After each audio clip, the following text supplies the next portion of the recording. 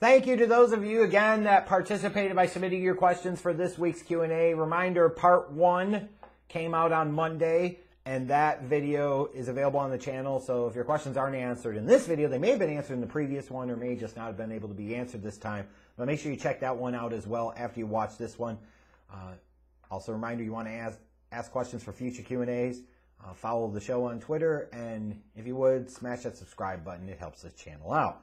Let's go ahead and get started. HReview73 asks, if you could spend a day with one wrestler from every era of WWF/E, who would it be and why? Beginning of her career, Trish Stratus, because I'm trying to get her pregnant.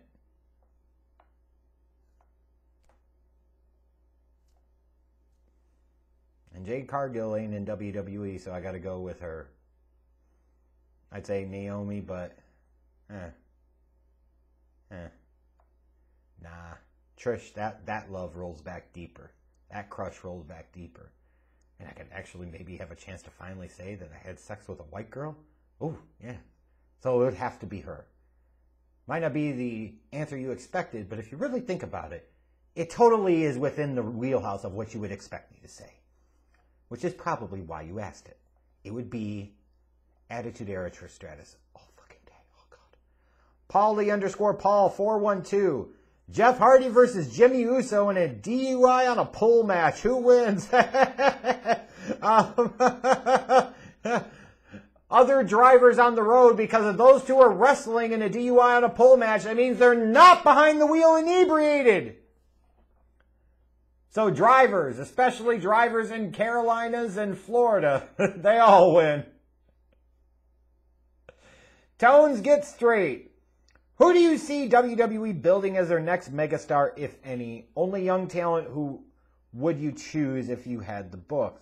I actually need to pay a little more attention to this, because I'm starting to think about it like, who's that next generation? Maybe it is somebody like a Gable Steveson who they just signed. Maybe that is one of those guys you point to for the future. You know, maybe it's Rick Steiner's son. Like, I admittedly, I am out.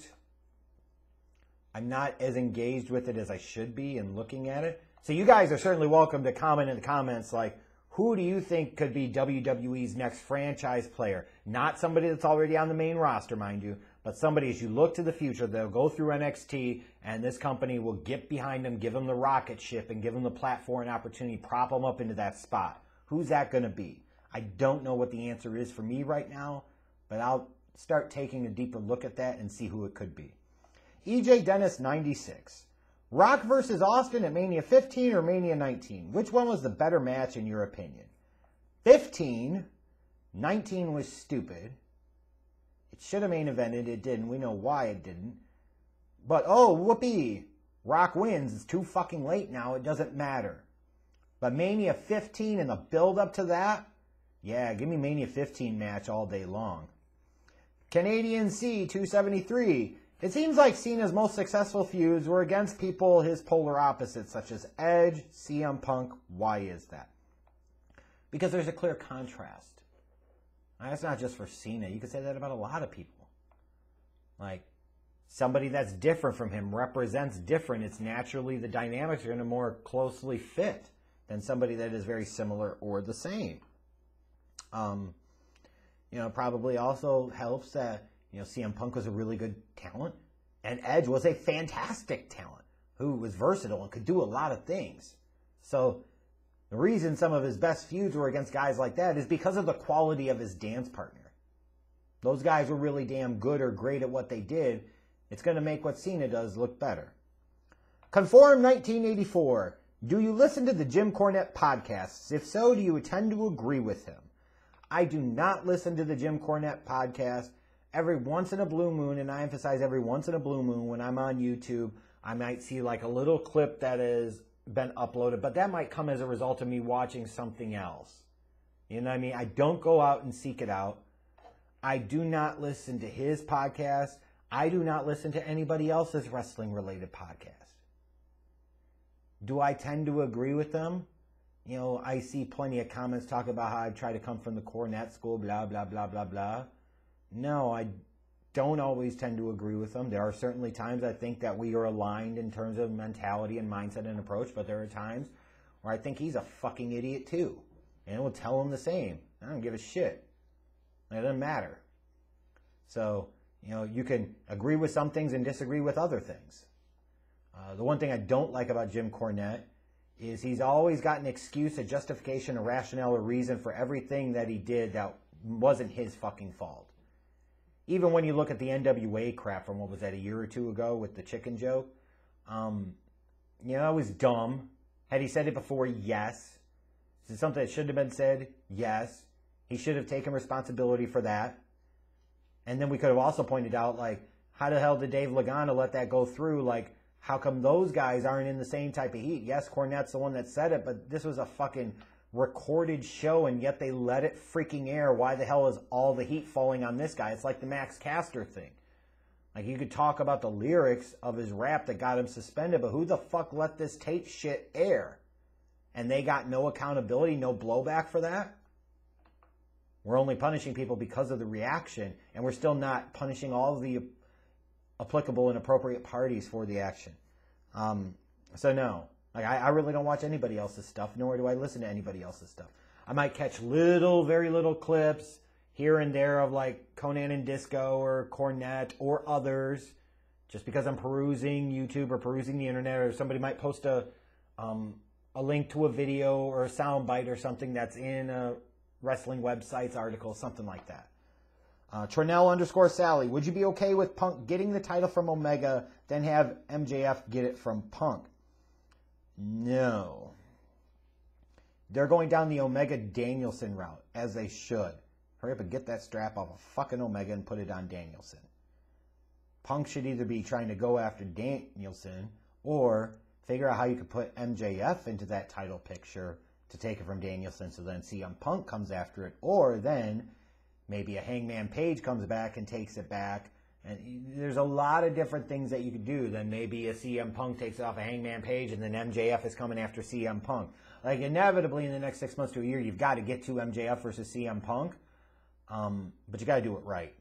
Joel_Wayne, when the dirt sheets were reporting about Sheamus and God being gym buddies, do you think they should have filmed some backstage segments with the two of them working out together?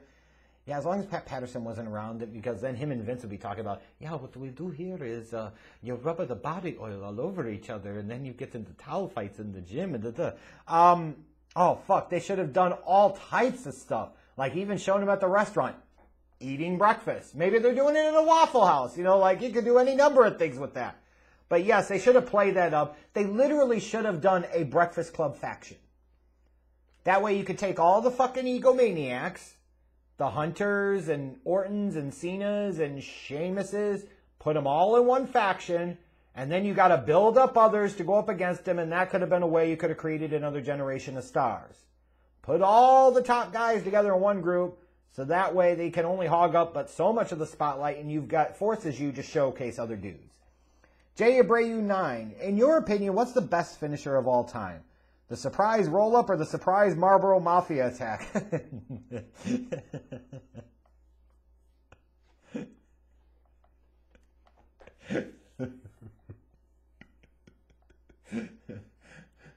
Repelling over the edge 1999. What? Too soon? Marlboro Mafia attack was a pretty good one too. Why? Bang bang. Because Dino Bravo, he's dead. I am Dan02. What are your thoughts on the Ruthless Aggression era? Some people think it's the greatest era in wrestling, while other people like myself believe the Ruthless Aggression era is a little bit overrated. I tend to agree with two schools of thought. Is that the Ruthless Aggression era had plenty of good things going on it, but it was certainly a time where my interest started to wane, at least slightly. And I do think at times it is a little overrated. I really do. There was still a lot of really good talent at the time, but it wasn't the same. But certainly a lot better than what we have now. But I do think it is a little overrated, yes. Bad_wrestling. Do you think there is an age problem in WWE in terms of the age of the wrestling? Yes, I do. I think AEW's got a similar problem. And it's not just me, having fun, and God forbid the AEW fucks have any fun, when I'm you got to push those young guys like that 50-year-old Jericho and that 49-year-old Big Show and 47-year-old Christian Cage. Let's get Sting, 61, into the Bound for Glory main event against CM Punk, damn it. And we still need to do that, damn it. Well, we got to push all these young, hungry lions. See, clearly I'm being tongue-in-cheek, and I'm being smart, sarcastic, and smarmy, and a jackass for a variety of reasons. Some valid, and some just for the fuck all of it, to have some fun, God forbid. But there is an age problem with wrestling, because a lot of these dudes that are featured in prominent spots right now aren't exactly the youngest. So it doesn't mean that guys in their late 30s, early to mid 40s still can't perform and can't perform at a high level. No, they absolutely can. But you have to realize with all those guys that they're probably likely closer to the end of their career than to the beginning of it.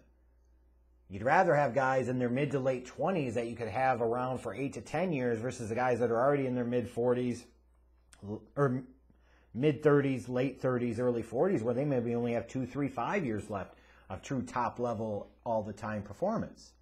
So yeah, I think they do have an age problem, and it's not just a WWE problem, it's a wrestling problem as a whole. Rosario 24, should we just stop wrestling, or does it stop watching wrestling, or does this shit ever get good again? I don't know if I would ever stop entirely watching wrestling, just because there's always something that I can like. But the level with which I might watch or be interested in future years might continue to go down more and more. But you have to make your own choices of what is the best use of your time. Troy the Gamer Nerd HD. Fuck, marry, kill. 90s Jacqueline, Naomi, Jade Cargill. This is easy. Fuck Naomi, marry Jade Cargill, and kill 90s Jacqueline. I don't need something that's already been with the Memphis mid-card piece of crap. Apurv Shankar is going to close us out by asking, should Stephanie not allow God to put it in the butt anymore, since it clearly gets his heart a-racing? I don't know. I mean, for all you know, he could have had an issue because he wasn't getting the regular exercise from going to Browntown. Or maybe, like, at his advancing years, like, it's causing more strain and stress to be able to keep it up to go into Browntown, and as a result, like, it caused issues. Like, obviously I'm being a jerk and a smart ass here, but jerk questions get jerk answers. This question's fantastic. But I'm sure once Hunter is healthy and back at it again, he's going right back to Browntown. You know he is. Milk, milk, lemonade, around the corner fudge is made. Hooray! Ugh. Oh, just bad. But anyways, thanks to you guys that submitted your questions. As a reminder, go check out the one that I uploaded Monday that had more questions answered there. I enjoyed this round of Q&As. We've got some different types of questions, some unique questions. I like this more. Let's keep this up going in the future. I have other content up on the channel throughout the week. Just remember, OTRSCentral, not the wrestling show you want, just the wrestling show you need.